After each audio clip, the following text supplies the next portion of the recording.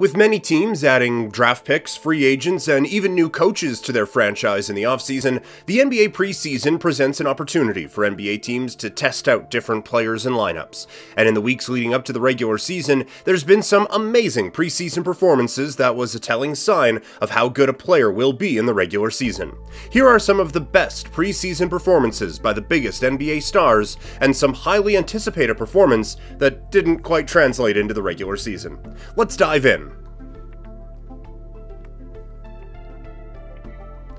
After having a roller coaster rookie season where he was limited to just 24 games and under 30 minutes per game, and missed out on the NBA Rookie of the Year due to injuries, a healthy Zion Williamson was determined to prove that he wasn't a bust after being drafted first overall in the 2019 draft. In the first game of the preseason against the defending Eastern Conference champion Miami Heat, Zion played for 33 minutes, scoring 26 points on 8 of 13 shooting from the field, grabbing 11 rebounds and dishing out 2 assists. In the final preseason game, he scored 31 points on 12 of 22 shooting and grabbed 9 rebounds and had 2 assists in 33 minutes of action against the Milwaukee Bucks. He also hit 63.6% of his free throws. In that 2020-2021 preseason, Zion averaged 28.5 points on 57.1% shooting, 10 rebounds, and 2 assists per game. During the regular season that year, he played in 61 games and went on to average 27 points on 61.1% shooting, with 7.2 rebounds and 3.7 assists per game. The New Orleans Pelicans, who finished 11th in the Western Conference, did not make the playoffs, but that didn't matter much, because the Pelicans found out just the kind of talent they had on their team. Zion tied Shaquille O'Neal for the most consecutive games, 25, with at least 20 points on 50% shooting in the first 2 seasons, surpassing legends like Kareem Abdul-Jabbar, Wilt Chamberlain, and Karl Malone. Steph Curry is arguably the greatest shooter in NBA history, and unlike most NBA players, he is always involved in the preseason, as Golden State Warriors head coach Steve Kerr frequently needs him to run the team's offense and allow the new players to build chemistry with their star point guard. During the 2019-2020 preseason, Steph Curry was without Kevin Durant, who was out with an Achilles injury, and without Klay Thompson, who was out with a knee injury from the previous season when they lost to the Toronto Raptors in the finals. All eyes were on Steph to lead the Warriors in the absence of KD and Klay, and the preseason was the perfect time to see what he could do without them. In the first game of the preseason against the Minnesota Timberwolves, Steph Curry played for 25 minutes, scoring 40 points on 73% shooting, grabbing 6 rebounds, dishing out 6 assists, and recording 2 steals and a block. He managed to average 26.8 points per game on 50% shooting, 4.3 assists, and 2.8 rebounds per game in the preseason. He carried this performance into the regular season, averaging 20.8 points on 40.2% shooting, 6.6 assists, and 5.2 rebounds per game.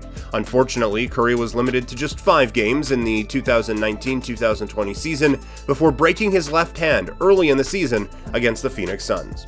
But just 2 years later, along with Klay and Draymond, Steph Curry and the Golden State Warriors are once again NBA champions after an amazing season and defeating the Boston Celtics in the NBA Finals.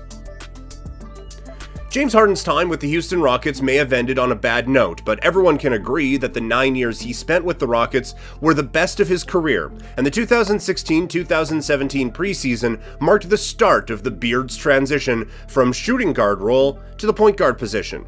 Coming off a season in which he led the league in total points scored and demonstrated that he preferred more time with the ball in his hands, the preseason provided Houston Rockets head coach Mike D'Antoni with an opportunity to test James Harden in the point guard position, following the addition of more shooters like Ryan Anderson and Eric Gordon to the Rockets squad, and Harden did not disappoint. In 6 preseason games, James Harden averaged 20.2 points on 46.6% shooting, 10.7 assists, and 6.2 rebounds. In a game against the New Orleans Pelicans in the 2016-17 preseason, Harden recorded 26 points, 15 assists, and 7 rebounds. 7 of his assists in the game came off 3-point shots, as the positioning of Ryan Anderson and Eric Gordon provided him with multiple options to pass out to the perimeter. Also in that preseason against the New York Knicks, he scored 28 points on 63.6% shooting, grabbed 6 rebounds, and dished out 11 assists. These preseason performances as a point guard carried over into the regular season, as he led the league in assists per game and finished second in MVP voting behind Russell Westbrook when he averaged a triple-double that season.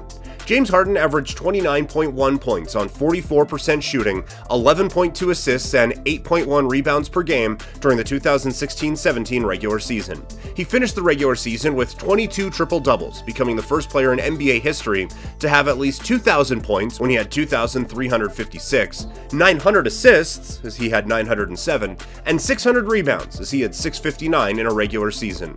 He led the Rockets to the second round of the playoffs, averaging 28.5 points on 41.3% shooting, 8.5 assists, and 5.5 rebounds per game before losing to the San Antonio Spurs.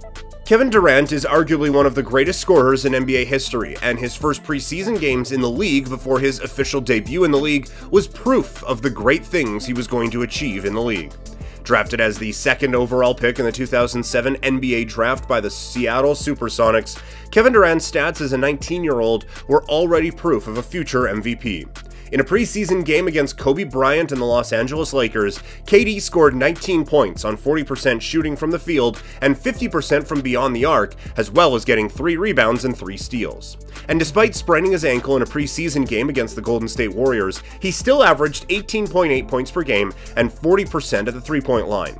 At the end of the preseason, he led all rookies in points per game and was second in steals per game. After the preseason, Durant recorded 18 points, 5 rebounds, and 3 steals and 1 block in his NBA season debut, and by the end of the regular season, he led the Sonics in points and steals per game, averaging 20.3 points, 4.4 rebounds, and 2.4 assists per game, joining LeBron James and Carmelo Anthony as the only teenagers in NBA history to average at least 20 points per game in a regular season.